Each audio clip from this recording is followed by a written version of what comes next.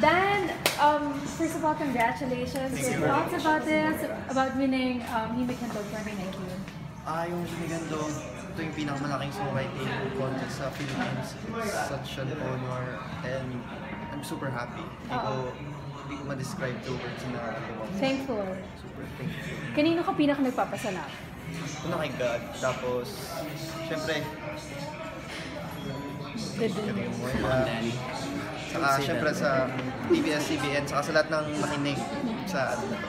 Alright. Danielle, your thoughts about this? Talagang Hakot Awards yung kanta niya ni Moira na ginawa nga ni Dan. Your thoughts about this? Siyempre, ano naman yun, lahat yun sa mga sumuporta ng songs and we just did our part and we just shared some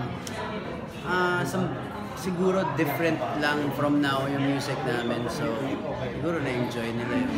And na-enjoy mo talaga yung genre ng song na to? Kasi parang ang type mo talaga, Michael Bublé, mga ganyan. It's timeless, you know, standard music is timeless and I think it's time para bumalik tayo sa ganun music. Hindi naman sa bumalik, pero magparinig ulit tayo ng mga ganun kanta. Are you planning to join again next year if ever they ask you to interpret another song?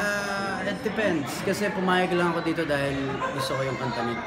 Hindi naman sa ano, di ba? Kasi wala naman akong lakas ng loob magaganito na ulit eh. After 5 years, sumali lang ulit ako because comfortable ako sa kanta niya. And, you know, so next year, tignan natin.